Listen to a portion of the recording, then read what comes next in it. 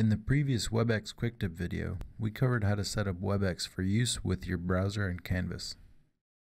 In this video, we'll learn about the features included in the WebEx Training Center and how to use the WebEx interface to host and record live sessions. After installing the WebEx extension for your browser, the Training Center will open up, followed by a pop-up allowing you to change and test your audio settings.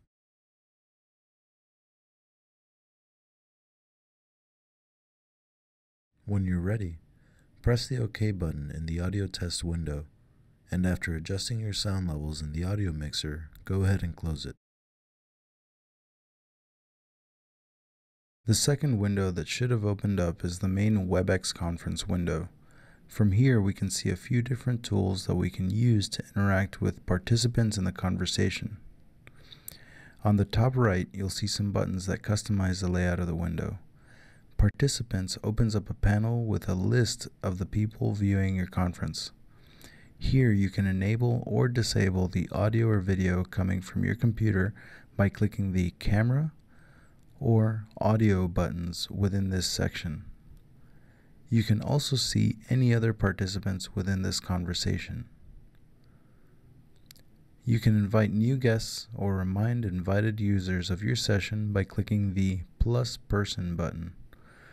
This will bring up a dialog that allows you to send messages with invites to specific people. You can also copy the session URL by clicking the gray copy button and then send that link to students or guests manually. The students enrolled in your course will automatically be able to see your event. For external guests to participate in this session, you'll need to go back to the Meets for WebEx section in your course on Canvas and click on the gear icon next to your current event, followed by the Invite Guests button. When prompted, click on the purple Generate Link button and you will be given a URL to send to guests external to your course.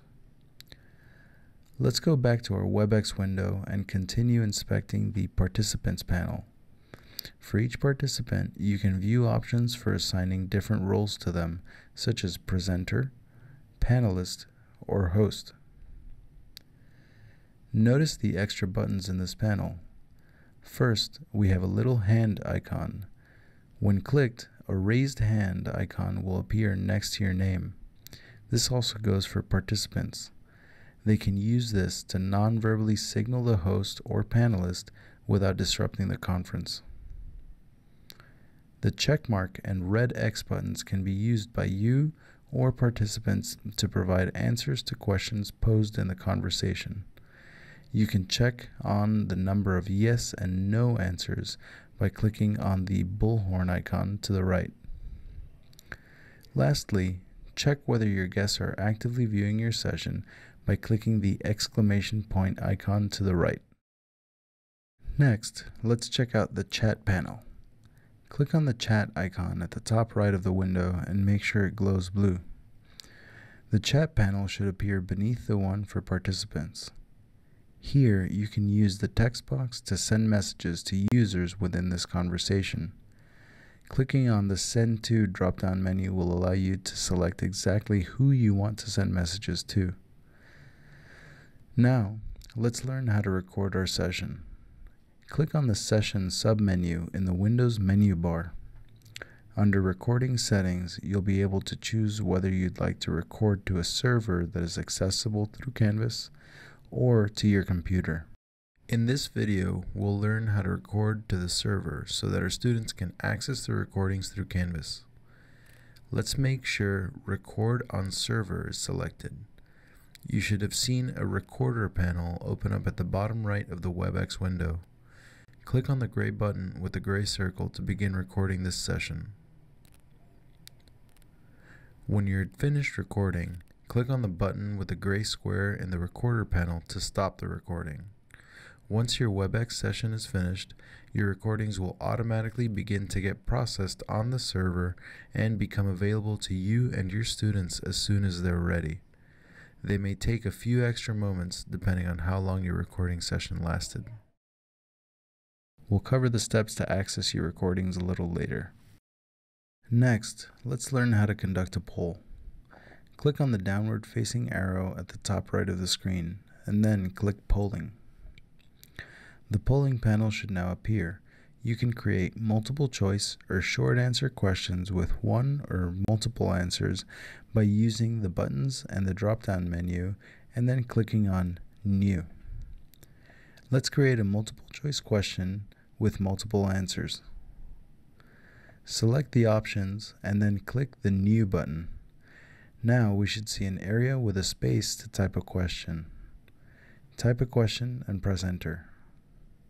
You'll notice that your question has been created and a new space for typing has appeared. This is the first possible answer for this question's poll. Type an answer and press Enter. A new space should have appeared, allowing you to type a second answer. Type as many answers as necessary.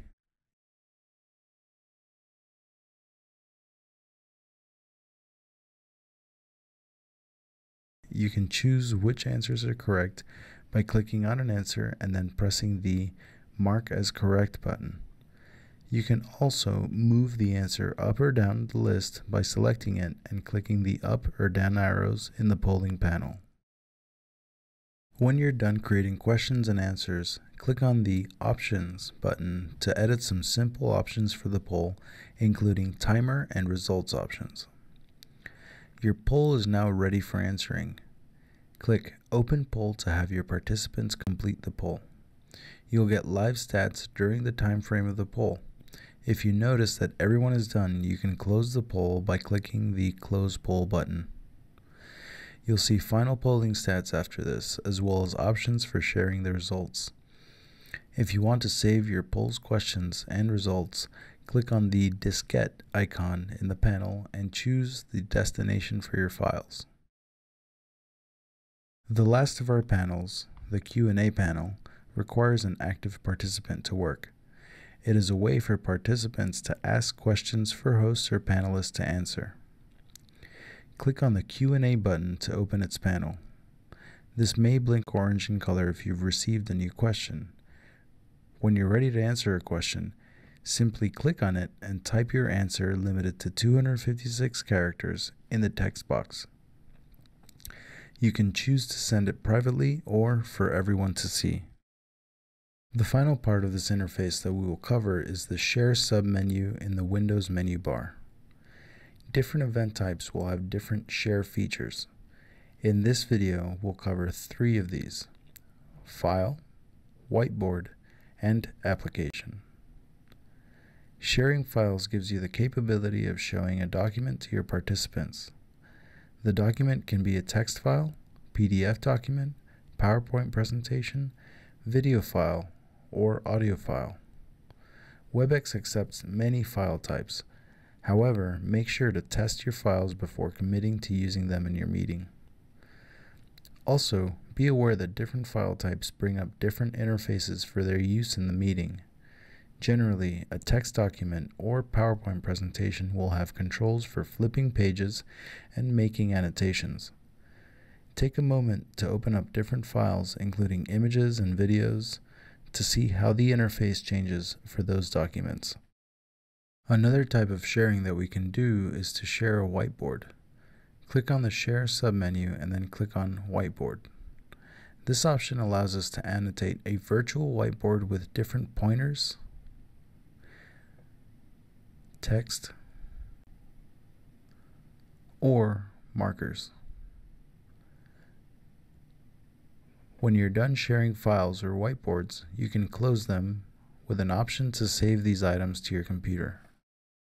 Finally, let's learn how to share a specific application window. Click on the Share submenu and then hover the mouse over Application. Here you'll see a list of your open applications such as Google Chrome, Windows Media Player, or Adobe Reader. Clicking any of these applications will start a screen sharing session, where anything that is visible in that application will be visible to your participants. Be wary of sharing anything that may contain personal content. Let's open up a document on our computer, then navigate back to the WebEx Share submenu and share the document's application. you'll notice that the WebEx interface has disappeared, and now you have a green Shared button as well as a red Stop button at the top of your document window. This means that this window is visible to your participants. To add another application to the screen sharing session, navigate to a different window and click on the blue Share button at the top. To remove one, click the red Stop button. If you hover your mouse over the top middle of your screen, a control panel will appear allowing you to enable or disable options for the screen share session, such as creating annotations, assigning roles to participants, or pausing and stopping the screen share session. Let's press Stop Sharing in the control panel to return to the WebEx window. Let's now end our WebEx session by closing the WebEx window. If you're the host, you'll be closing the session for all participants. However, if you assign the role of host to a TA or other instructor, then the session will remain open.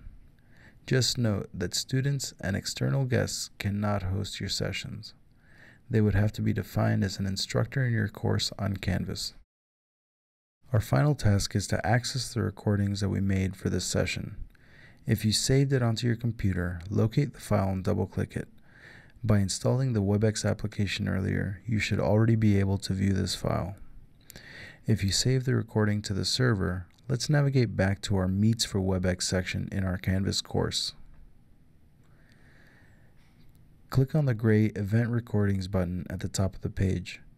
If you made and saved recordings of an event, they'll be found here after you end your session. Click on the View Recordings button next to the event that we just closed. As mentioned earlier, your recordings will be visible here once they are finished processing. Don't fret if you don't see them yet, as it may take a while for the server to finish processing them. You'll see 2 links for each recording that you made within that session.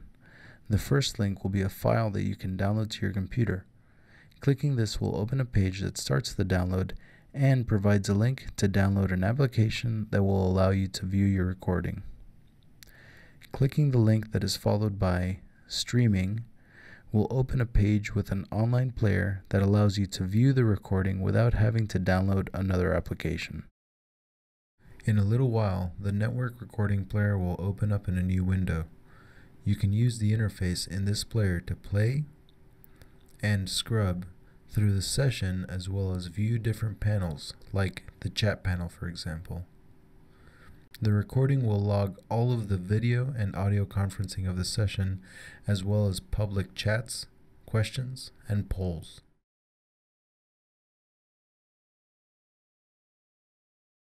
Congratulations! You've made it to the conclusion of this quick tip episode. For more instructional videos and information on the many features of Canvas, MediaSite, and other instructional technologies used within Canvas, visit wordpress.fau.edu/canvas.